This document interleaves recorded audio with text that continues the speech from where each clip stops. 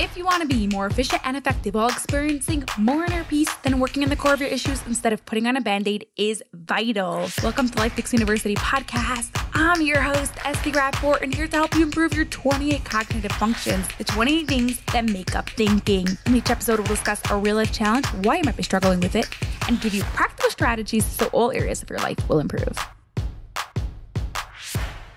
If someone comes to you for advice, tips, or looking for an answer, you can tell them, or you can use these 3 ways to help them come up with the conclusion by themselves. That's what's coming up next on the LifePix University podcast, episode 381.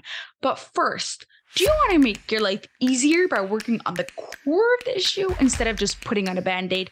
If so, you'll want to apply for Your Brain Rewired, a 90-day program where we work on improving your thinking skills, the skills behind all skills. Head over to lifepixuniversity.com/Your Brain Rewired. That's LifePix, University.com/Your Brain Rewired. For today's real life challenge, imagine your friend calls you up asking you if she should leave her job. You know it has to be her decision, so you're trying to help her come up to the conclusion without you actually telling her.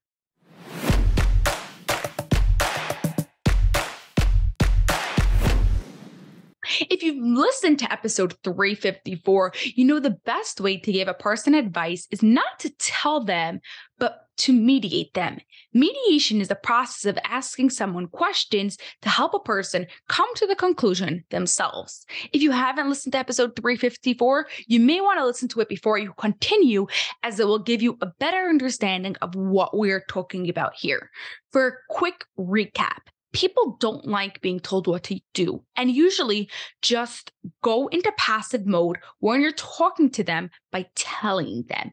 If you ask them a question, it turns them from passive to active, and it helps them come up with the best answers for them. The better questions you ask, the easier it will be for helping to find the answers that they are looking for.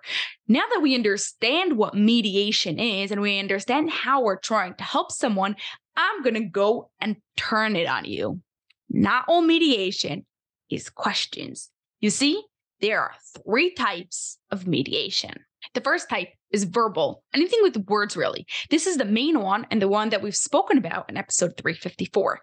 The second one is focusing. This is getting them to focus on something or an idea. This can be pointing back to the whiteboard when everybody in a meeting loses focus on what you're trying to do. It can be saying something like, take your time to think about it after you ask someone a question. It can also be helping your child focus on doing his homework.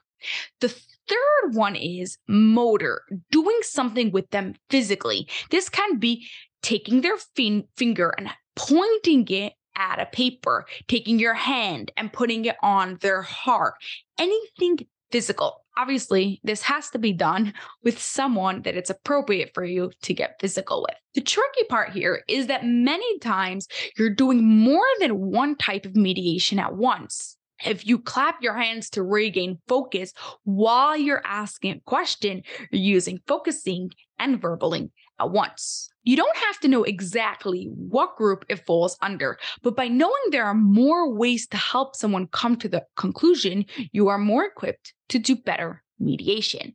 Up until now, you only thought questions is what you need to help them come to the conclusion. And it's true, it is the main one. But many times we have more options that make the situation more dynamic, more fun, and helps us get the results we want. One last thing before we wrap up. Mediation will not work if you're not connected to the person. The person has to trust you, has to realize that what you are doing is for their benefit. No passive aggressiveness going on here. They have to feel you care about them, you want the best for them, and then and only then will you able to help them get the results they want.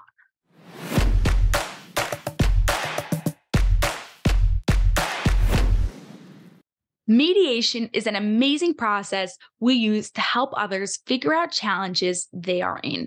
There are 3 types of mediation: verbal, asking questions; focusing, helping them focus on a specific idea or thing. And 3, motor, using their hands or any part of their body to help them figure it out. This week, your challenge is to use all types of mediation. It doesn't have to be all 3 at the same time, but I want you to be aware of them. I want you to practice them, and I want you to get better at all of them. Have an awesome day. That's all for this episode of the LifePix University podcast. If you enjoyed it, please share it with 2 of your family and friends so they too can gain from it, and you'll be helping us reach our goal of 1 million downloads by the end of 2025. Have an awesome rest of your day and grow those dendrites.